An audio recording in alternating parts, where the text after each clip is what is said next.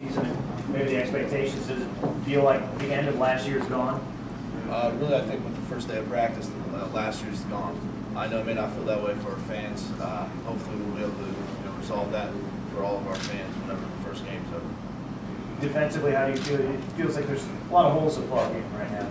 Well, there's always a lot of holes to plug for a defense. That's our job. But really, with our defense this year, I feel really good with the guys we have coming in, the guys that we already have there. I feel like there's a lot of guys that are really poised to do some nice things this year, and I really think we're going to be a lot more fundamentally sound and assignment sound, which is really going to solve all our problems. It seemed like last year, Ian, there was just little things here and there that caused big problems for you guys defensively. Have you guys spent time maybe working with each other to kind of get that chemistry going so you can shore up those little things? Absolutely. We spent a lot of time shoring that up. We did a lot of work in the spring, this summer. We've all, everybody as position groups, the defensive backs, the linebackers, the defensive line, worked together. They did 7-on-7. We watched film and worked with the offensive line, which were, and really try to sew some things up there and really just try to prove yourself. That's really all you can do is when the next year rolls around, you really want to be a better player, a bigger, better, stronger player than you were the year before. And I think that's what we've done. So I think we put ourselves in a nice position right now to continue working hard and getting better and having a nice year. Is there one thing that the defensive unit worked on that you feel that you progressed the most on in the offseason?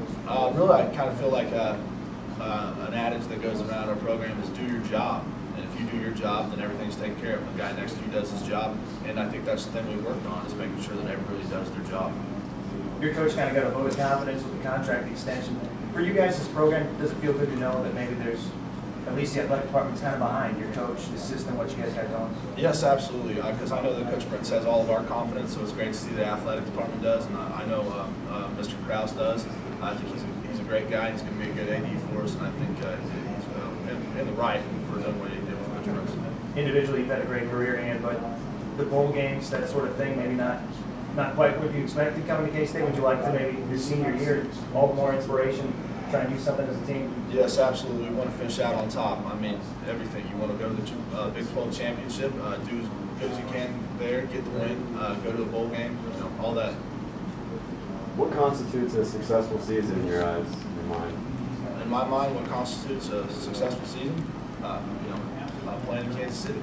That's a successful season to me. Right now I have no thoughts of 7-5 or 7-6 or 8-5 or whatever it is. That's not in my mind right now. Anything short of that is what?